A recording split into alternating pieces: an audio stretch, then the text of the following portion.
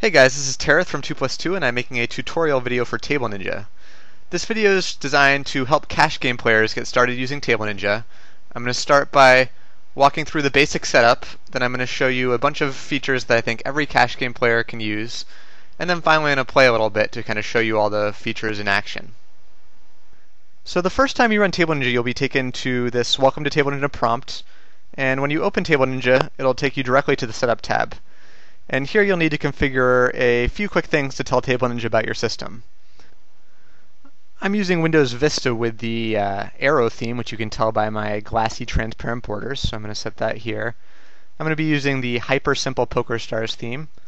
And for this video I'm going to be tiling, so I'm going to select no overlap because there'll be no overlap on my tables. Once we set up these three things and our language, we're basically ready to start assigning some hotkeys and start using TableNinja's features. So to start with, I'm going to look at the Actions Hotkeys tab. This tab contains hotkeys for betting, folding, checking, calling, you name it. And I'm going to start by assigning my right mouse button to the Advanced Check Fold box. And to do this, I'm just going to click in the box here and then press the button that I want to assign a hotkey to. So in this case, I'm just going to click in the box and then right-click with my mouse, and TableNinja will detect that right click, and now I've assigned a hotkey so that anytime I right-click, I will check fold at the target table. And I'm also going to add a hotkey for betting, calling, checking, and folding. Again, all I need to do is just click in the box and then press the button that I want to assign a hotkey to. Now that we've got some basic hotkeys set up, I'm going to go to the Table Control tab. This is where you decide what tables your hotkeys act on. I'm going to start with the table under mouse mode. I think when you're tiling and for cash games, this is a really nice mode to use. This means that actions will be sent to whichever table is under my cursor. So I just need to move my cursor over a table and then press a hotkey, and the hotkey will act on that table. The other things I'm going to use on this tab are the cycle to first in line hotkey. This is one of the more useful hotkeys in TableNinja. Anytime you press this hotkey, it'll instantly jump right to the table that you need to act on next, the table that's been waiting for action the longest. So you can use this hotkey to quickly find tables that are waiting your action, and it's a really nice tool to use. The next thing I'm going to go over is the pot betting tab. The pot betting tab contains the default bets here. And these are bets that will be entered into the bet box the second it becomes my turn, depending on what street it is. So anytime it becomes my turn, TableNinja will automatically put in a bet amount I've specified here. And this can be really useful for kind of automatically sizing a lot of your bets, so that rather than having to type in a number, you just need to, change the amount slightly. So for pre-flop, I'm going to use the 4 big blinds plus 1 per limper option. And anytime there's a limped pot or an unopened pot, this means TableNinja will automatically put in, 4x plus 1 per limper into the bet box for me. I'm also going to leave this pot percent for pre-flop at 100. In raised pots, this will be my default 3-bet size. So anytime someone's raised in front of me, TableNinja will detect that and it'll put 100% of the pot in the box for me. Then for post-flop, I'm going to keep my flop percent bet at 80. I think this is a nice kind of general size for your c-bet, and then I adjust my c-bet sizes based on the board texture. And then I'm going to do 75% of the pot on the turn and 70% of the pot on the river. I'm also going to enable rounding here. I'm going to round all my pot bets to 1 small blind. This is a nice feature if you don't want to be betting, like $6.53 or something. It'll basically round whatever percentage of the pot you calculate off so that it's, a multiple of the small blind. The next really essential feature for cash games players is on the Annoyances tab.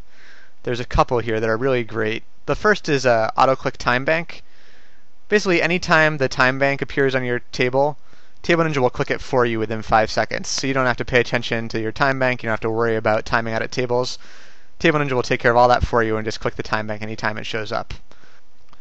I'm also going to be using the Smart Big Blind Sit Out. I'll assign this to a hotkey.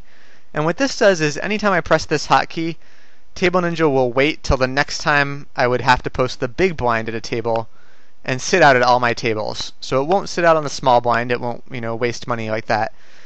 But it'll automatically detect when the big blind's going to come around and uncheck auto post blinds or sit out next blind at all of your tables at once. So this is a great way to basically be able to end your sessions with a single hotkey. The next features I want to go over are the automatic seating and automatic buy-in. These are some of the very best features in TableNinja for cash game players. And I'm just going to check this automatically take a seat box and this automatically handle buy-in pop-up box. And what this will do is anytime I open a table, TableNinja will automatically seat me at that table and buy me in for the specified amount. I full stack, so I've chosen to have TableNinja buy me in for 100% of the maximum. And these are some of the best features we have for cash game players. It makes opening a lot of tables really quick and easy. You're just double click on a table in the lobby and you're seated, bought in, and ready to go. I'm also going to add the close all tables hotkey. This is a nice hotkey to use after the smart big blind sit out has sat you out at all your tables. When you're done with a session, you can just hit this hotkey once and it'll close all the tables you have open with a single button. So it's a nice way to end your sessions really quickly, take a little bit of hassle out of your day. The last thing I'm going to do is I'm going to go to the General tab and assign the Disable Hotkeys toggle. This is a master hotkey that will turn all the other hotkeys off. When you press it, the box will turn red and your system tray icon will turn red, and that means that all of TableNinja's hotkeys are disabled, and when you press it again they'll be re-enabled. So this is a nice hotkey to use if you want to, type in chat or take some notes or do anything where you don't want to have to worry about accidentally hitting a hotkey and acting at a table. So now that we've got everything set up, I'm going to open some tables, and the first thing to notice as I do so is we can watch TableNinja will automatically seat me and buy me in. Here I am, I'm seated, I've got bought in for the maximum, and I'm basically ready to play.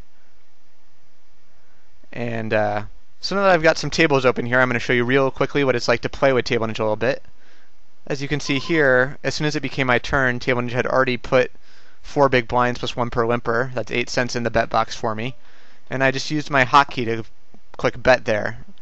And this just makes playing pre-flop so much easier. Your bet sizes are already put in for you. You just have to decide whether you want to raise or not. And anytime you hit a hotkey in TableNinja, you can actually see the little box for that hotkey will flicker red. So if I want to check fold my 8-10 suited here, I'll press my right mouse button and you can see the box in TableNinja flicker red as that hotkey is registered. And again, we'll get to see the default bet in action here. As soon as it became my turn, TableNinja put 8 cents in the bet box, and here it used 80% of the pot because that's what I specified for the flop bet. It rounded to the nearest blind because I specified that. And you can just go about like this playing with your hotkeys. It makes life really easy, and it's a great way to play.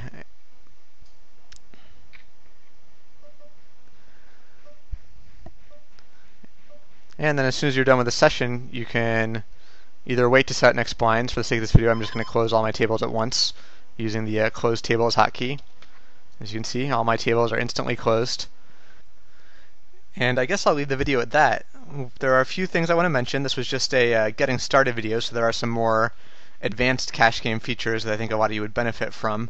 So I highly recommend that you check out the automatic waitlist tools on the opening and closing tab, and some of the pot betting hotkeys to give yourselves more variety in bet sizing. And I think if you check those out on your own, once you've kind of got the basics down, you'll find some really helpful tools in there. I want to thank everyone for watching, and I would love if you guys would give me feedback on this video. I'm thinking of making a sequence of tutorial videos like this. So if you have any thoughts on the video, feel free to email us at support@alxsoftware.com, or go ahead and post on the 2+2 thread and let me know if you thought this was helpful, or if there was more things you would like me to cover. Thanks for watching, guys. This is Tareth.